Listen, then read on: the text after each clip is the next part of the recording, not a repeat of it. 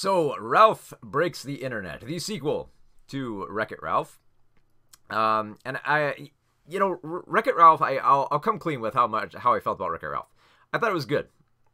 I thought it did get a little bit lost in its video game references and mainly its candy puns.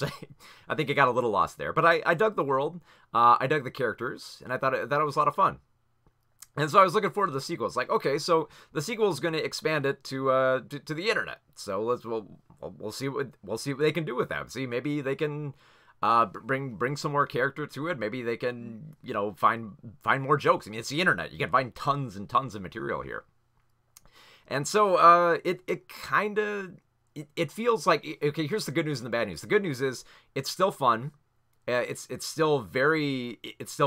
like, as with like the best of like the Walt Disney Studio animated films from the animation studio, not Pixar. It does a great job savaging the tropes, as a lot of these Disney films have been doing. It has a lot of fun with the material. It's very clever. Rich Moore does what he usually does. He does put a lot of effort into assembling this world, as does the Disney Animation Studio with all their stuff. Unfortunately, it does become a little bit lost in the references, but I gotta hand it to it. It still got me with its characters and its story here. Okay, so let's talk about the story. Okay, so what it is life in the arcade is peaceful. There's harmony again. Sugar Rush has Penelope as a regular character. Penelope von Schweetz, voiced by Sarah Silverman. But she feels like she's stagnating. She feels like, there's not much more. I'm stuck in the same rut of, like the same old tracks, day in, day out. And so Ralph from Fix-It Felix, who's voiced by John C. Reilly, so I was like, well, okay, maybe, I'm comfortable, but, maybe I can make life better for her. And he tries to, do what he can for Sugar Rush, but in doing so, he actually ends up breaking the game. And so in order to fix the game, they've got to go to the internet to get a part.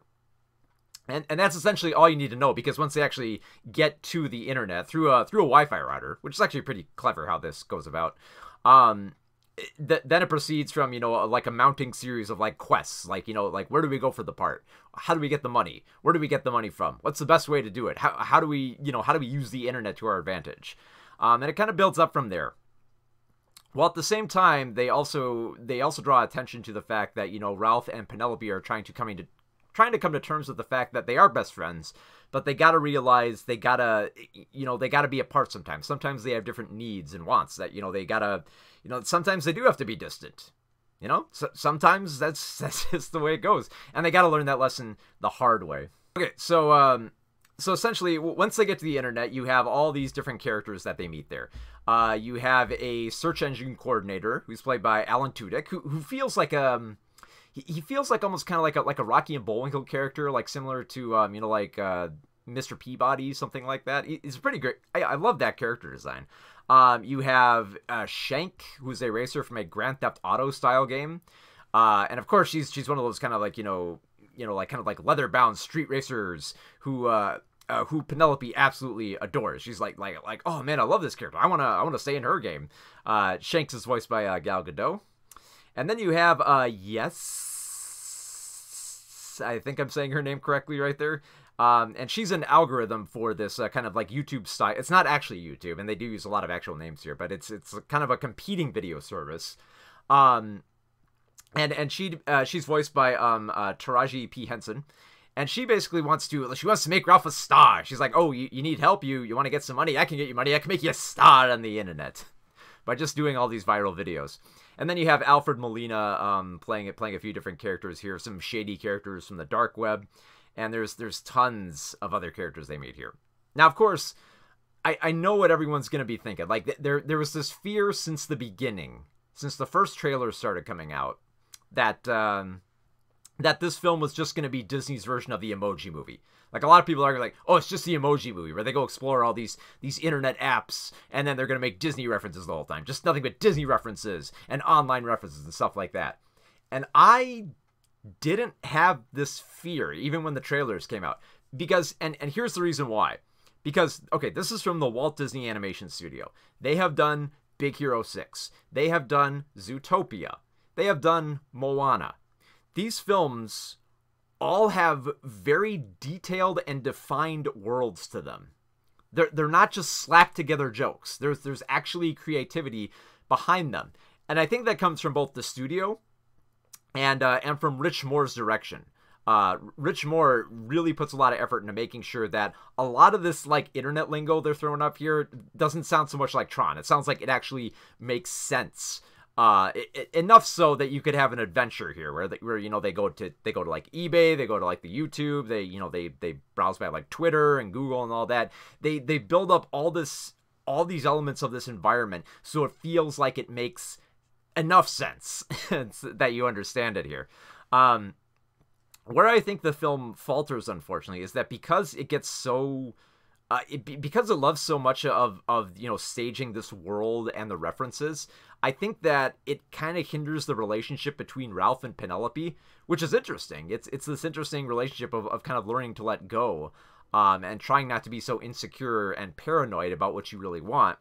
But I feel like because everything else is kind of rushed in the film with all the references and all that, their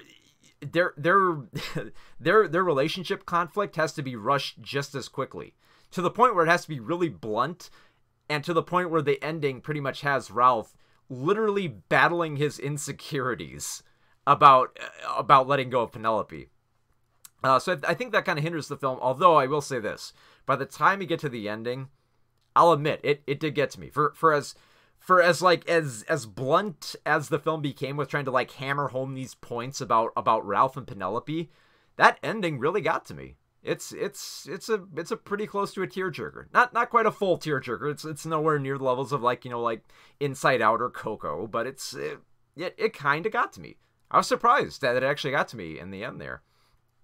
But that being said, I feel like that's a great part of the film. But I think the best aspect is by far the savaging of both the internet and both like the Disney tropes. And I mean, we've seen this and stuff like like Moana. They comment on princesses and stuff like that. And there's been references to other Disney films here and there. But I really kind of like how like when, even though it's kind of like a distraction, when Penelope gets to like the Disney section of the internet, she meets all the princesses, and they basically talk shop, saying like, hey, isn't it weird that, like a big strapping man has to come save us? Then they ended up talking about, how, wearing dresses isn't that, comfortable and stuff like that. And I was surprised by how funny it was with kind of like it feels like, well, let's relate it here. Okay, so Rich Moore has worked on stuff like The Simpsons. It has that kind of Simpsons vibe of making these parodies where they're making these references, but they're also making these kind of like smart jabs at them as well. There's a great bit involving fans complaining about incontinuity in Marvel, and they're complaining to Groot, expecting Groot to answer. That's cute. That's cute and clever. It's pretty intelligent here. There's also a lot of great little Easter eggs in the film too, if you're looking for them. Like probably one of my favorites is like, I won't reveal all of them, but one of my favorites is that at one point Ralph is looking through like the remains of like the old internet or something like that, stuff like broken sites. You can see a girder in the background that says GeoCities. Just they don't even draw attention to it. It's just like, oh, in the background it's GeoCities. Just perfect. That's all you need. That's all you need with that reference. And yeah, in that aspect, I kind of dug the film. I liked how it incorporated a lot of aspects of the internet and actually did it intelligently, as opposed to, like something like the Emoji Movie, which probably just picked up like a teen magazine and just said, oh, I think I know everything about the internet. I'll just slap some buzzwords here and there. And no, this film actually puts a lot of effort into making its world both detailed and have a lot of character and also be believable. And for that, I really do give the film credit, even though I think it does kind of I think it does kind of like stagnate with the character chemistry. I think it's on about like the same level as the first one, which is kind of a disappointment because you kind of want to see it go places.